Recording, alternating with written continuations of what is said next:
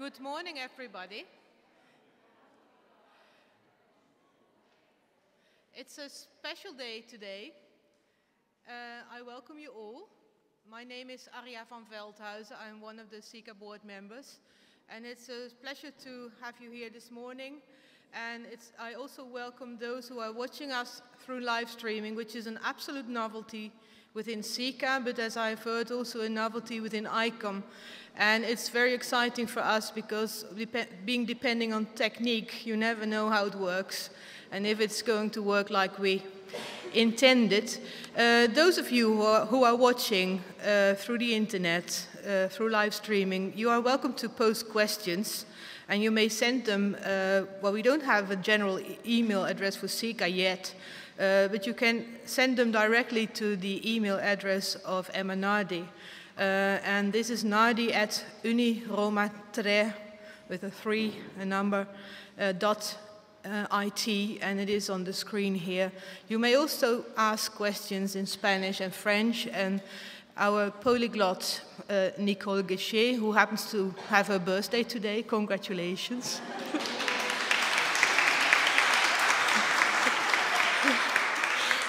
She will do her very best and pick a few questions for the final discussion. Well, first, it's my challenge to make sure that we have time for a final discussion.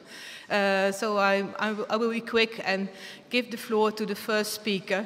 And that's the CECA president, Emma Nardi, and she's going to report on last year's survey among the CECA members. Emma Nardi.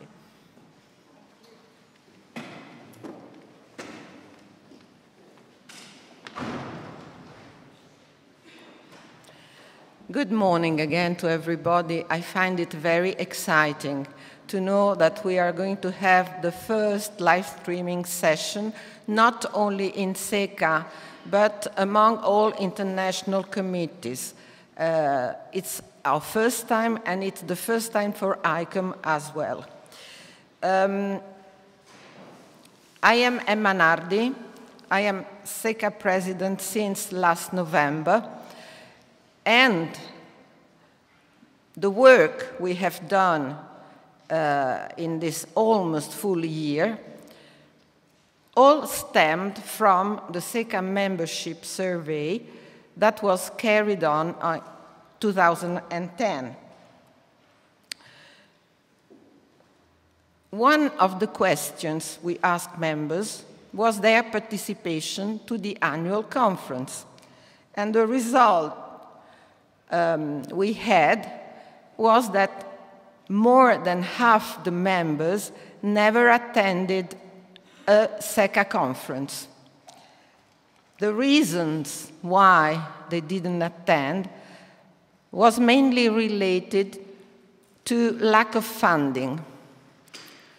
This is why we thought that it was important to find a solution for people who can't come, but are still willing to see what's going on. Of course, we have a problem because we are a worldwide organization and we can't expect people in the States to wake up at 2 o'clock in the morning to follow the conference. So mainly, I think that the initiative concerns people living this year in Europe. But we are going to record the live streaming and put it in the website, which means that in not live, but later on, also members working and living in different continents can have a look at that.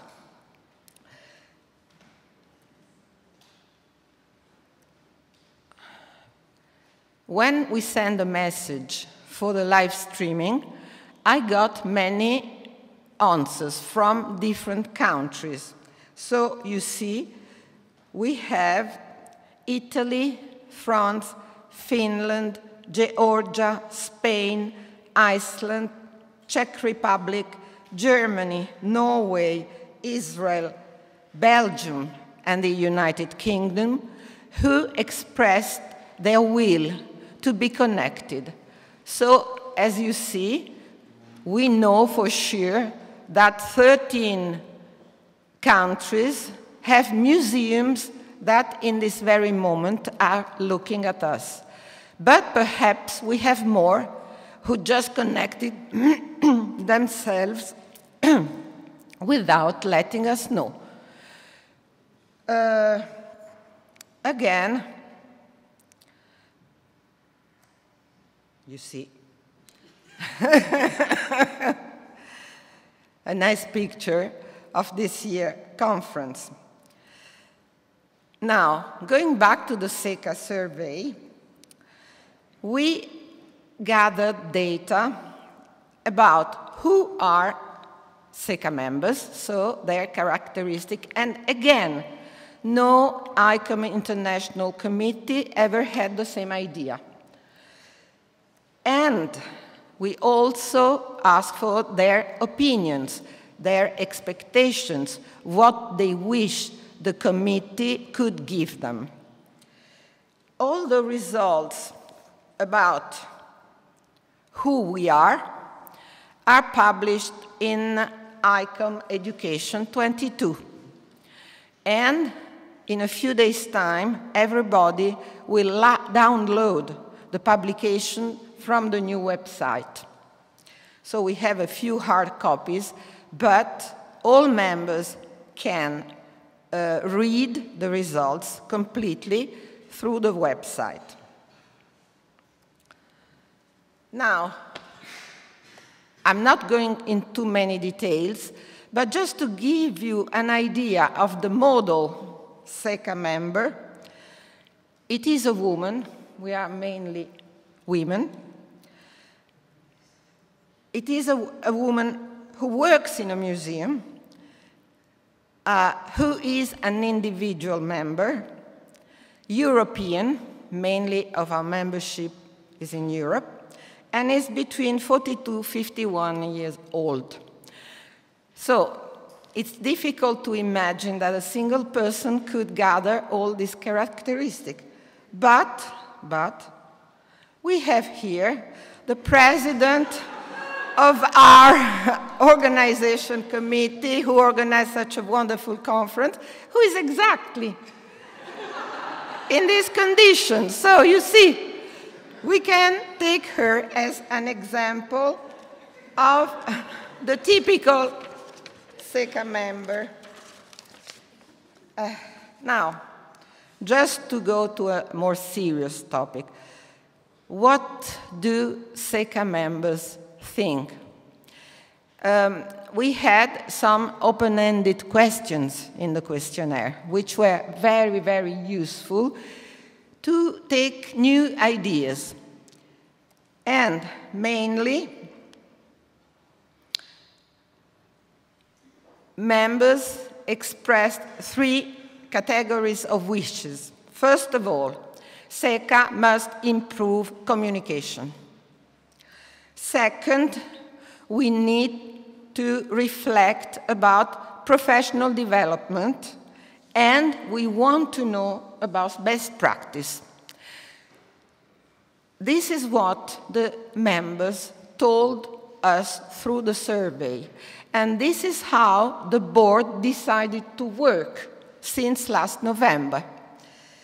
Now, communication.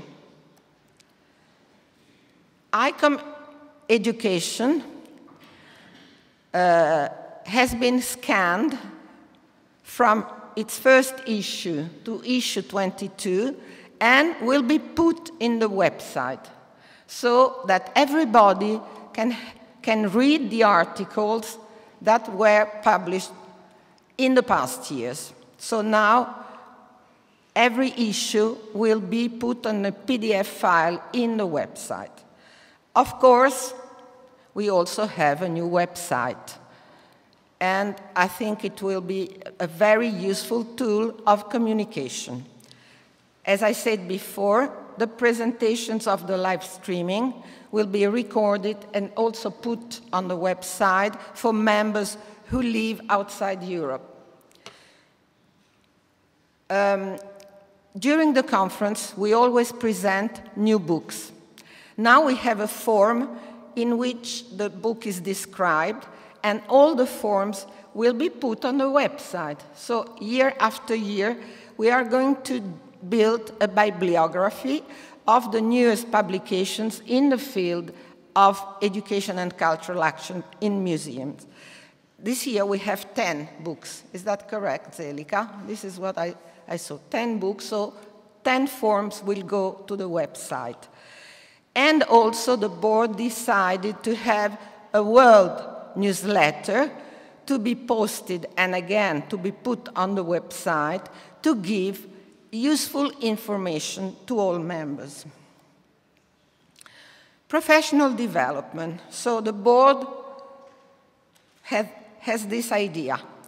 We all have to teach and we all have to learn, because each member has specific competencies, specific skills, which can be different from skills of other members. So it is important that we can know who is proficient in what. So that's why we organized a questionnaire which was launched before last summer. We still have more than 200 members who filled it, but we would like to open it again so that people who didn't have time to do it before summer could join us and make a description. Why? Each of us has the experience that sometimes we need to organize a seminar, a workshop, a conference. This is a very useful tool where we can find among CECA members the experts. We are a large community. We represent the best of knowledge in the field of museum education. We must know more about each other. Best practice. Many members said that they would like to know more about best practices. So again, and you will see in the following presentation the work which has been done, we are working on best practice. What do we consider as best practice in museum education? And Colette Dufresne-Tassé and Marie-Clarté Oney will speak us about that, and they will present the results of their work.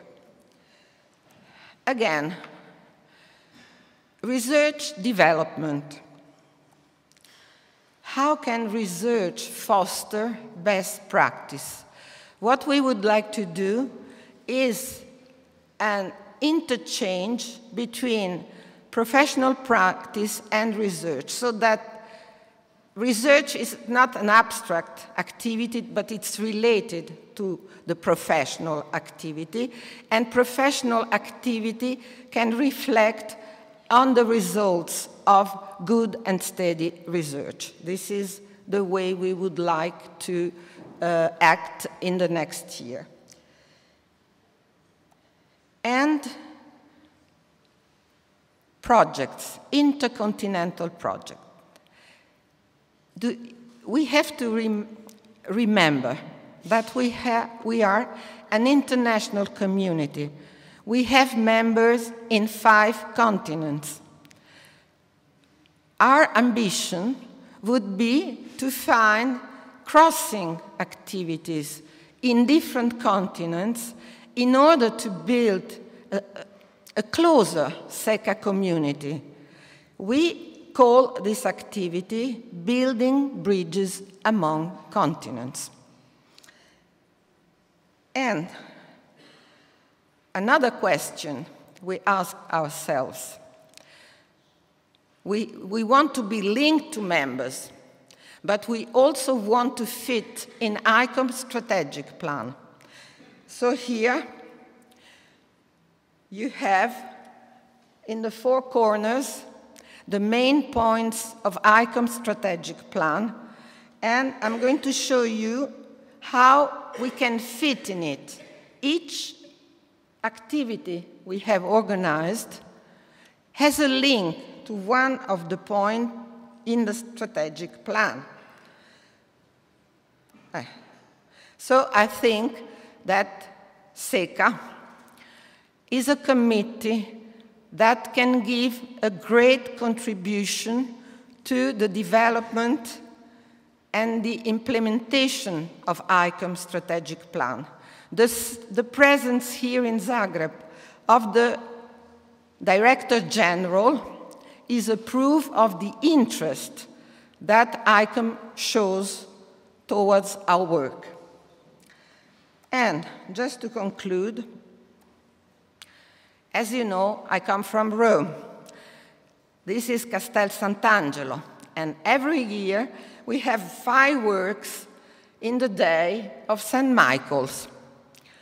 Why I'm showing you fireworks? Because it's my personal greeting to all board members who worked a lot during all the past months. Here you have their pictures. You can find them again in the new website. And thank you for your attention.